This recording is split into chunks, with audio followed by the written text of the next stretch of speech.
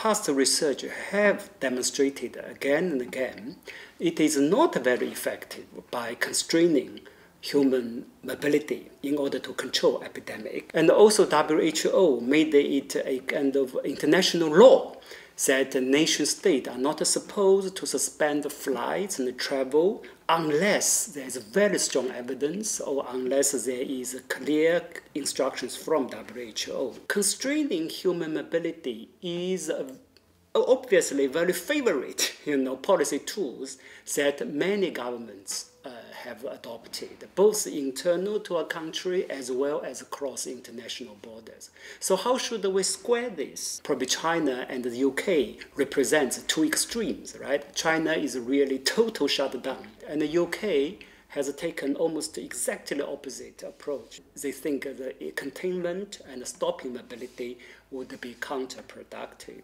So that is a fascinating situation, and we really need rigorous research to evaluate, which approach is more appropriate. Probably the best solution will be a combination of the two, depending on the context. Then we are also interested in the consequences of these mobility constraints for different populations. As we know, nowadays, with the service sector being the major part of national economies in many parts of the world, many people actually rely on mobility in order to secure their livelihood. Taxi drivers, delivery workers, they have to move in order to deliver the work, and also they rely on other people's mobility in order to have demand for their service, right?